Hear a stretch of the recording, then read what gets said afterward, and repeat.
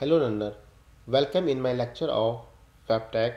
I am Pawan Kumar, Assistant Director Computer IT in Uttarakhand Open University, Haldwani, Nainital. Today I will discuss topic client side and server side technology, basic of HTML document structure. The learning objective of this is we know the HTML elements, web browser, HTML comments, HTML basics and HTML text formatting. So what is an HTML element? An HTML element is defined by a start tag, some contents and end tag. Tag name, content goes here and finally we close the tag name. The HTML element is everything from the start tag to the end tag. H1 tag for first heading and we close H1 tag. P tag for first paragraph and we finally close the P tag. So what is an HTML element? Here start tag, elements, end tag. In this example we use H1 tag. The element here is for first heading and finally we close H1 tag. It is also called end tag. And next example we here P tag. P tag is a start tag. Element for here is for paragraphs and we finally close P tag. Web browser. There are various web browsers available in the market. Google Chrome's, Microsoft Edge, Mozilla Firefox, Safari, Opera, Tor, web browser. The purpose of web browser is to read HTML documents and display them correctly. HTML comments. To add the comment tag we use exclamation mark, then dash dash, comments, dash dash and the symbol greater than. To HTML code is a good coding practice so that both the coder and the reader can benefit from assistance in understanding the code. The comment tag is beneficial for code debugging. This is an example. In this we use the comment. So firstly we define the doc type HTML tag, then we use HTML tag and after that we declare the body tag. Then we use HTML comments. So here we use this is a heading tag. It won't be displayed by browser. Then we use H1 tag. The content here is my first heading. After that we close the H1 tag. After that we use the comment. The comment tag is this is single line tag. It won't be displayed by the browser. Then we use S2 tag. The content here is this is single line comment. After that we close S2 tag and we close the body tag. After that we close the HTML tag. So the output of this program is my first heading. This is a single line comments. So the basic HTML basics.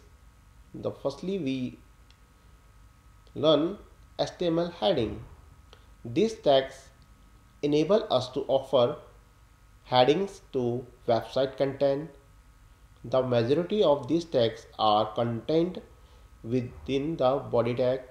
Each tag uses a different style and size of font to show the heading. HTML offers 6 heading types: H1, H2, H3, H4, H5, H6. So this is a simple example. Here we use different headings. So firstly we doc type HTML, then we use HTML tag, then after HTML tag we use body tag, and then we use the comment. This is heading tag, it won't be displayed by browser. So after that we use h1 tag. In this the content is my first heading. After that we close the h1 tag. The next tag we use here is h2 tag. In h2 tag, after that the content is my first heading, then we close the h2 tag. Then we use here h3 tag. In the content section we use my first heading and we close the h3 tag, and so on. Finally we close the body tag and HTML tag. So the output is my first heading and my first heading. So all things are similar, but the size of all are different. Next is HTML paragraph. We can write paragraph statements on a web page with the aid of these tags. They begin with a p tag and terminate with an /p tag. Next is HTML break. To insert a single line type break, use these tags. There are no closing tag on it. The break tag is represented in HTML as BR. The next is HTML horizontal line. To insert all horizontal margins with the help of a horizontal line running from left to right hand side of the page, use these tags. The horizontal tag is represented as HR. So this is a example. With the help of this example we create better understanding. So firstly we use doc type HTML tag, then HTML tag, then we define the body tag. After that we use p tag. The content is my first paragraph. Then we use tag br. Br tag is used for break. Then we use the content my first paragraph. Then we use br tag. Br tag is used for break. Then the content is my first paragraph. We use br tag. Then we close the paragraph tag with the help of /p. Then we use the tag hr. After hr we use p tag. In this we use the content my first paragraph. Then we use br tag. After that we use my first paragraph. Then we use br tag, my first paragraph. Then we use br tag. Finally we close the paragraph tag with the help of /p. Then we close the body with the help of /body tag, and finally we close the HTML with the help of /HTML tag. So the output of this program is my first paragraph, then in next line my first paragraph, then in next line my first paragraph. After that we this contents are differentiated with the help of single line. HTML images. An image can be added to our website using the image tag. The image is put inside this tag. We use img image img src equal source of image in double quoted and close the tag. There are two formats for inserting an image into image tag. If the image is the same folder, the path only has to include the image name and format. The path name and format of image must all be specified if the image is located in another folder. So with the help of this video, we can create better understanding of this example. Next is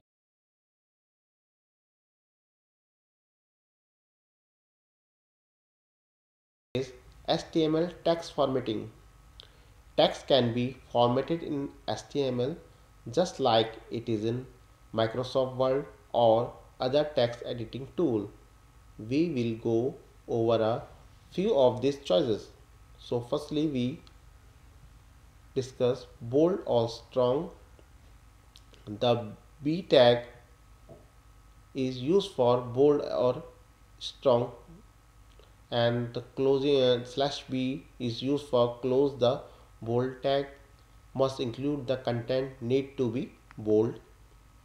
The text can also be made strong with additional semantic relevance by using the tag strong elements. Additionally, it begins with a strong tag and concluded with /strong tag.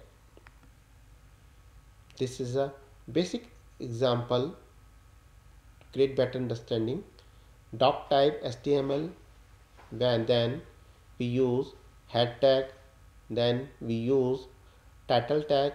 In title tag it bold text, and finally we close the title tag. Then we also close head tag. Then we use body tag. In body tag we use comment normal text. Then we use p tag for my first paragraph. Then we close the p tag. Then we use comment bold text, and here we use p tag my first paragraph. Then we close the p tag. Next is with the help of tag b, we use here we bold the contents. Next is strong text comment. We use p tag. After that we use strong tag my first paragraph. Then we close the strong tag, and we also close the p paragraph tag, and finally we close the body and HTML tag. So the output is my first paragraph and my first paragraph and my first paragraph. The last two lines is in bold. Next is italic or emphasis size text. The text is italicized using the I elements. It starts with the I tag and concluded with the /I tag. The text is emphasized with the EM element, and which has additional semantic significance. It starts with the tag EM and ends with /EM. Highlighting text. The HTML mark tag can be used to highlight text as well. It begins with the tag mark and end with the tag /mark. So this is a basic example. Here we use doc tag HTML, then we use head tag, then we use the title tag in which the content is italic and highlighted text, and finally we close the title tag. After that we use the we close the head tag, and after that we use body tag, in which we use the command italic tag test. We here after that we use p tag, and we use I tag. My the content here is my first paragraph, and finally we close the I tag and also close the p tag.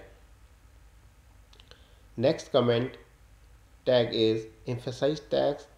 Here we use p tag, and we use em tag. The content here is my first paragraph, and we close the em tag, and finally we also close the p tag.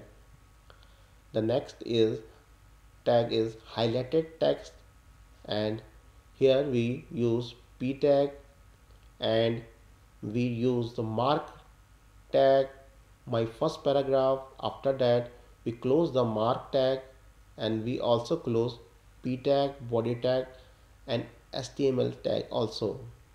So the output of this program is we my first paragraph, and my first paragraph.